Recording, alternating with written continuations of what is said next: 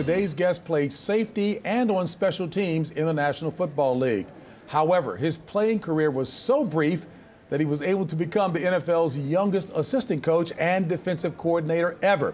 He later became the fourth African-American head coach with the Tampa Bay Buccaneers and the first African-American head coach to win a Super Bowl with Indianapolis in 2007. Today, he's a heralded analyst with NBC and a best-selling author along with his wife, as success has followed him everywhere, even here. I welcome Hall of Famer today, Tony Dungy. Let's greet Tony Dungy. Good to have you, buddy.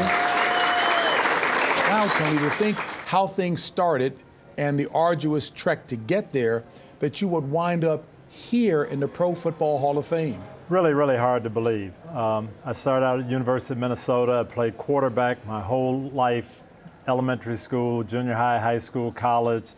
Didn't get drafted, and I was crushed at the time. Gosh, what's going to happen? Ended up being the best thing for me. I went to Pittsburgh, switched positions, switched sides of the ball, went to the defensive side, played for Chuck Noll, and learned professional football from Coach Noll, learned the other side of the ball. After 2 years, I got traded to the San Francisco 49ers. I played for another Hall of Fame coach in Bill Walsh, saw a different system.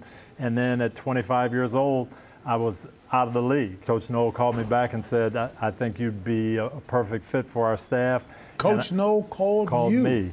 And amazingly, I got an intro into coaching at 25 years old, and I'm coaching at the best place in football. Let's also parallel that with what your family life was like and the kind of influence that mom and dad provided. Yeah, I was really, really blessed. My mother was a teacher. My dad was a teacher as well. And they always kind of drilled in us to think about the future, think about your life, what do you want to do? But my mom especially was look at life and know that God's leading you. Try to figure out whether things are going well or whether you're disappointed. What's the next step? And that really, I think, shaped me, and it came from my parents. And some assets, if you will, that they possessed that spoke to why, from my perspective, you were so successful in coaching and what you're doing even now. They were teachers? They were teachers, and I can remember sitting up recording my mom's grade book for her. And she would say, oh, Johnny Smith, he's got a C+, he's a better student than that. I've got to do something to get him going. And my dad was the same way. His saying was his job as a teacher was to help every student get an A. That's what he thought his job was.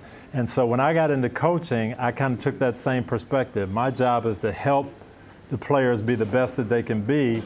And if somebody's not playing well, what can I do to help them? Hopefully this makes sense as well, Coach.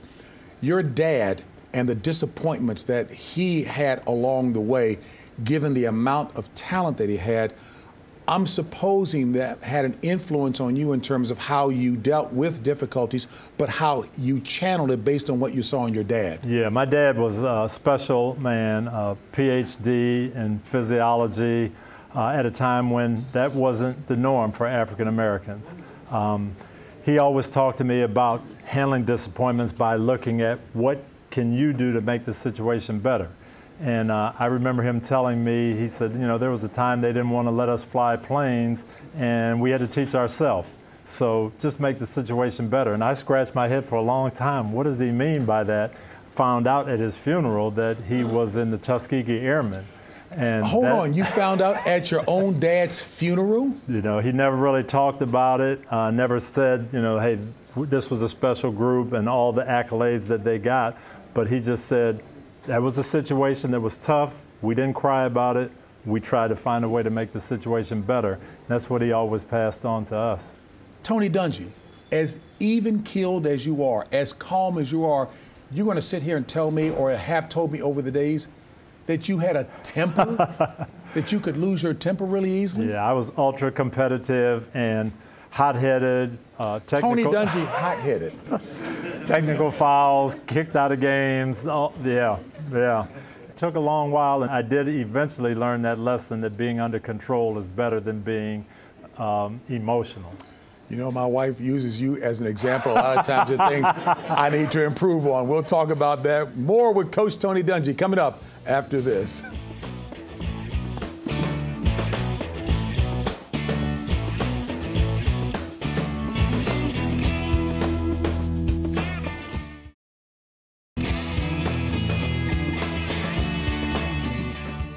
Coach Tony Dungy's philosophies include whatever it takes, no excuses, no explanations. He's also said, my philosophy was to convince every guy on the team that his role was important. I wish I could take credit for it, but that was my coach, Chuck Knowles, speaking to me as a young player.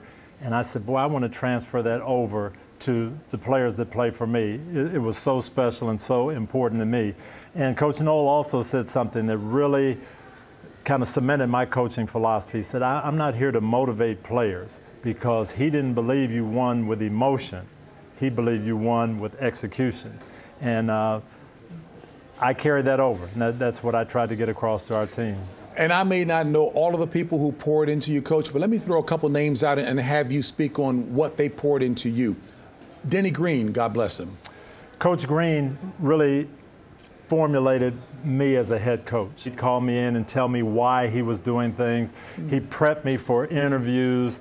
He wanted to see me succeed. Ownership in Kansas City. Lamar Hunt. I was there 3 years. The Hunt family, you're talking about special people, treating everyone as family. And I saw that in Art Rooney Sr. and Dan Rooney with the Steelers. Again, those kind of things impact you when you see not only can you win doing it that way, but it helps you win when everybody's together. So you had all of these folks pouring into you, Coach, in a preparation phase. But it seemed to those of us on the outside, it took an eternity for you to get the opportunity to be a head coach. How did you view it when you got the opportunity? How did you maximize on it? It did take a while. I would go to these interviews and think I'm going to get the job and come in second and come back and say, oh, man, I didn't get it. I didn't really get over anxious, and I just had to trust the Lord that the right time and the right job would come, and it did come at Tampa Bay. I think it's very important to note there was one job you thought was yours until ownership or somebody in leadership said something to you that kept you from getting the job. I was in this interview, and it was going along really well. We took a break, and I remember calling my wife, Lauren, and saying, I think this might be the one. Boy, we just seemed to be clicking. And at the end of the interview, the owner actually asked me, he said, now, I've read something about you. I heard you don't use profanity. I heard you rarely raise your voice. And I said, well, I try not to. And he said, how in the world are you going to get these players to respond then? How are you going to keep people in line? Because you would not engage in profanity-laced tirades to encourage somebody. That was not my style. And he said, how do you do it? And I said, well, kind of like my dad did it. I show the players that I love them, I care about them, I show them I know what I'm doing. NFL players, I love you. And I care about you, and I respect you, and that in turn will generate that same type of mutual respect, and because of that, these guys will perform. And the owner looked at me and he said, I don't think that'll work in the National Football League. And I didn't get the job. The next year I interviewed in Tampa with the Glazer family and Rich McKay, the GM, and I got the job. And I remember the first meeting with the players. I said, this is how I'm going to coach you. I let you know I'm a Christian, first and foremost, so I'm not going to curse at you, I'm not going to yell at you, I'm not going to demean you. I said, there are people that think that's the only way you guys will learn and function. You said that to me. I said that in the first meeting. I said, now let me know if there's anybody who needs that, raise your hand. And you know, no one raised their hand. So I said, if you need it, we can trade you to another team where they'll yell at you and scream, but here's the way we're going to do it. Nobody wanted to go, and that was that. He's a Super Bowl winning coach. He's in the Hall of Fame. It obviously worked. More with Coach Tony Dungy after this.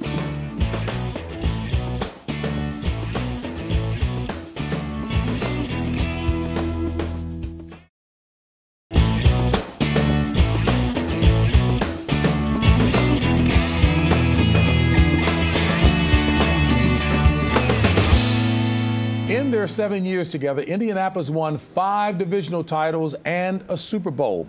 Where did your Super Bowl winning team rank talent-wise in winning the Super Bowl? Wow, you know, I was in Indianapolis 7 years and had some great teams, but that Super Bowl team was probably number 5 of that 7 in terms of raw talent. It was, but it was the team that came together the most. They stuck together. They had that cohesion that they wouldn't be defeated.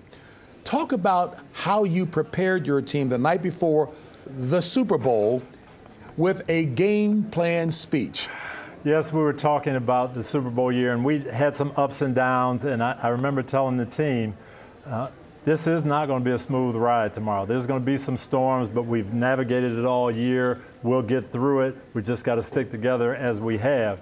And I made a decision that night. If we lost the toss, we were going to kick off and kick it to Devin Hester so we could show Hold tight. Bears. You were going to kick the ball directly at Devin Hester. We were going to the show most dangerous return man in the game. That we meant business and we weren't afraid. 12 seconds later, he was in the other end zone. 12 seconds later. I could feel my players saying, yeah, you said there was going to be a storm, but you didn't say you were going to create it.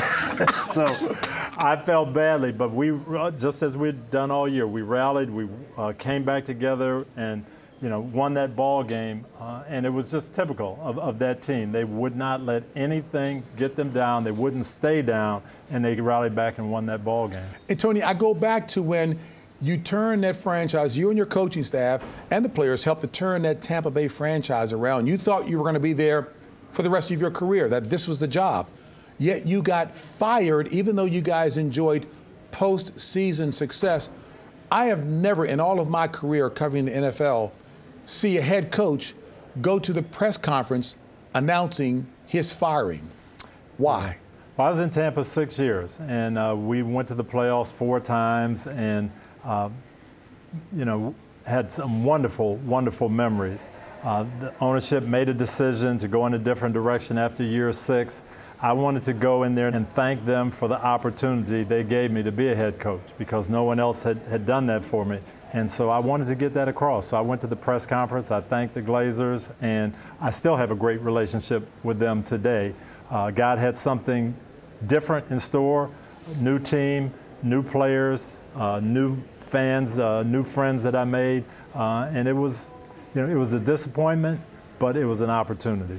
And you got the phone call how much after your firing to come to Indianapolis? It was probably 4 or 5 days later. I came home. There was a message on my voicemail. It was Jim Irsay, the owner of the Colts, and he said, we made a change at our head coaching position. You're the man I want.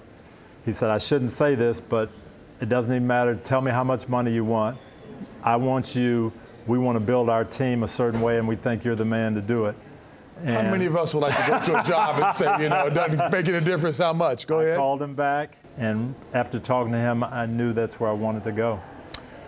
And we will come back with more of Coach Tony Dungy after this.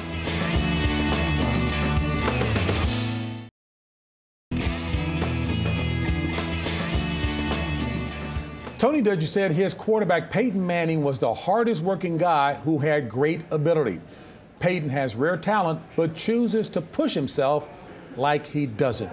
Fair or unfair, the moniker that Peyton had to wear for a while was a great quarterback who couldn't win the big one. Talk about that championship push. Well, that was definitely an unfair moniker. Peyton Manning, one of the most special people that I've ever been around. He was a tremendous leader for us, and that team would not have been where it was without his leadership. He worked harder than any player I've ever been around. He pushed everyone else, but he exemplified the things that as a coach you wanted to get across. So it was great for me because I didn't have to always talk about it. Were you okay in having a guy who, at least the press said, oh, you know what, he's pretty much running the show himself, not understanding the dynamic there. Were you okay with that, Tony? Peyton did a lot for that offensive football team, but he did not run the show himself.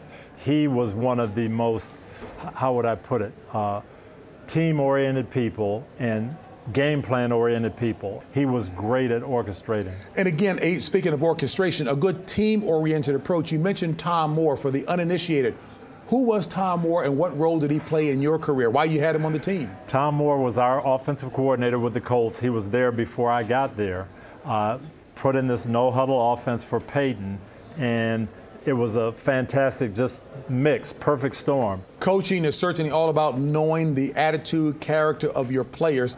Talk about an experience that you had with Warren Sapp that also taught you a lesson.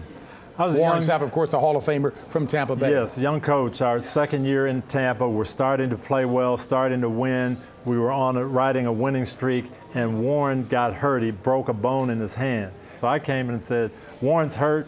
He's not going to be able to play. We can't cry about it. What are we going to do to make the situation better? Tioka Jackson, you're playing. We're going to rally behind you, and let's go. We beat the Miami Dolphins that night, but the next day, Warren came into my office and said, you didn't even miss me. You don't need me. You made me feel like I wasn't valuable. And I learned, I said, boy, the lesson I was trying to teach the team, that was one thing, but I forgot about the individual. And you can't ever do that. In terms of the game of life, you are a best-selling author. You've written a number of books, a couple with your wife as well, too. Quiet strength certainly does define who you are in the minds of most people. What led you to become a writer, an author? Actually, Nathan Whitaker, who co-wrote that book with me, we worked together with the Bucks, and he, for years, you ought to tell your story. You ought to tell your story. And I said, no, I don't think so, Nathan.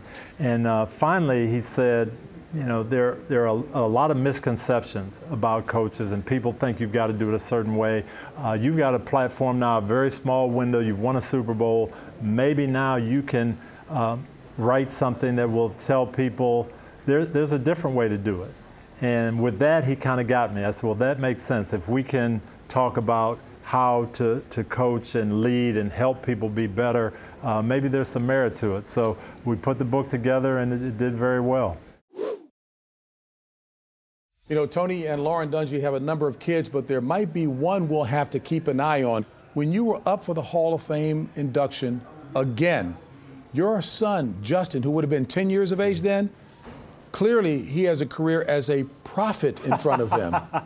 Well, he was telling me he was so sure last year was going to be my year. We had missed it, gotten to the final 15 2 years in a row, and he says, Dad, I'm telling you, this is your year. I said, Justin, you never know. It's difficult, and there's 15 strong candidates. He went to his teacher, had the teacher write a note to us. I'm giving Justin all of his assignments so he can go to the Super Bowl with you, and he just feels strongly that he needs to be there. He was so sure.